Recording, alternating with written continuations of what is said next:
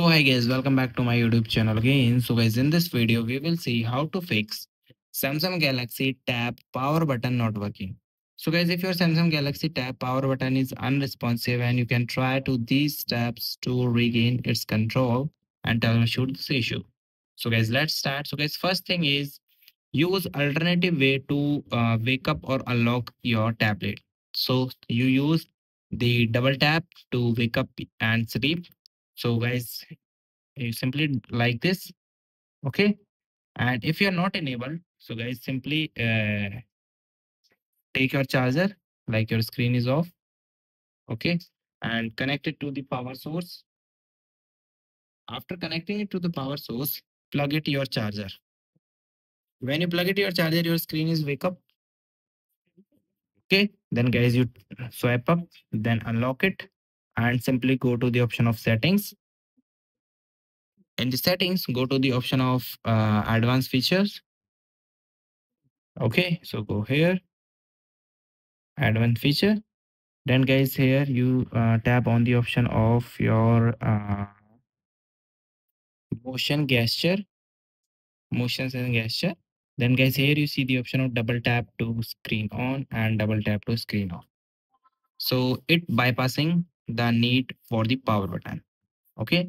Then guys, you also try to plug in the charger and connecting your tab to the charger while using and turn on the screen and allowing you to unlock your device. Okay. Then guys, you also try to restart the tab without the power button. So guys, if the tablet is on and use the software based restart.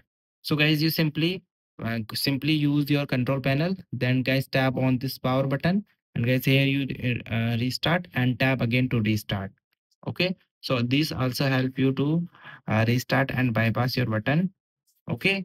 And guys, if your button is still not working, so guys, there is a no way that you can repair it by yourself.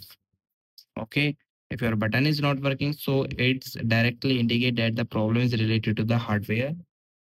Okay, so you simply performing the basic things like the restart and properly charging, and then it is not working, so guys, you directly contact with the support team. Okay, if your device is under the warranty and there is a no physical damage, so contact the support team and visit for the service center for the further assistance. And you are performing anything without the professional lead, so maybe it avoid your warranty. So as for this, you simply open your settings. In the settings, guys, not settings, take the another device and you are using the same device, simply open the Google. Then guys, tab on the Samsung support. Then first website is product and the help. Okay. After that, guys, simply wait to.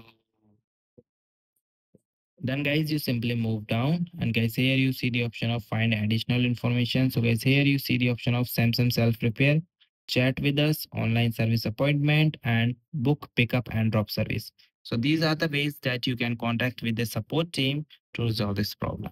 So guys, thank you and have a nice day and subscribe our YouTube channel for the further information.